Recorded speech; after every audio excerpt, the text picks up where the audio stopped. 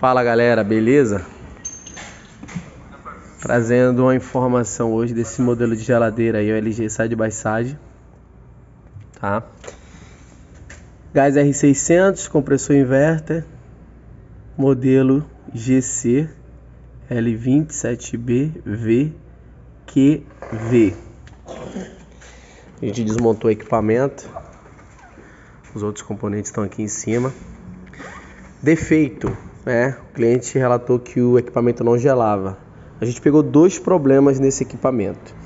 A gente pegou o condensador dele lá atrás, totalmente obstruído de sujeira. Não sei se vai dar pra enxergar. Aí, tá vendo, pessoal? Isso aí agora tá limpinho. Acabou empoeirando aqui porque tá em fase de teste e já tá uma semana com a gente, certo?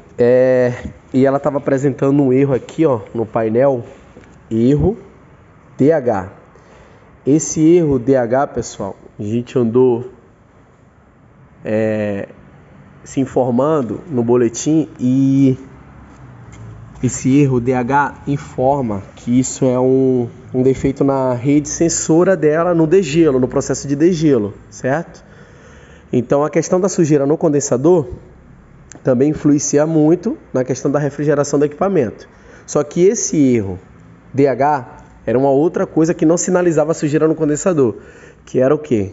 A rede sensor, o termofusivo junto com o sensor de degelo, né? Que estava ruim. Então a gente teve que esvaziar esse compartimento todo, soltar tudo isso. É tanto que tá tudo encaixado aqui ainda, tá, pessoal? Ó, o ice make tá encaixado.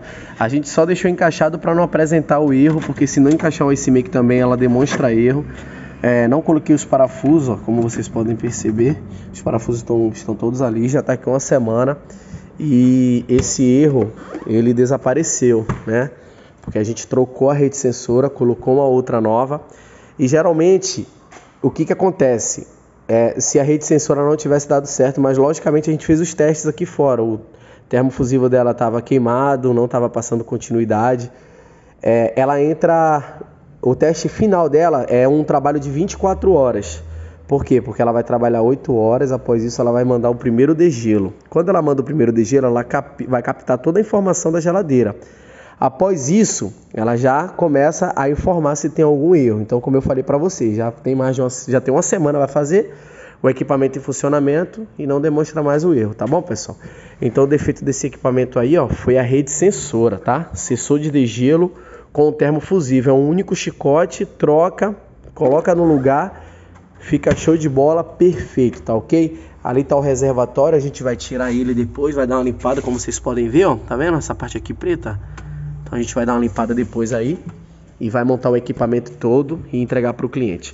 Valeu, pessoal, a dica é essa. E não esquece, limpa o condensador também, tá? Outra dica, outra questão também.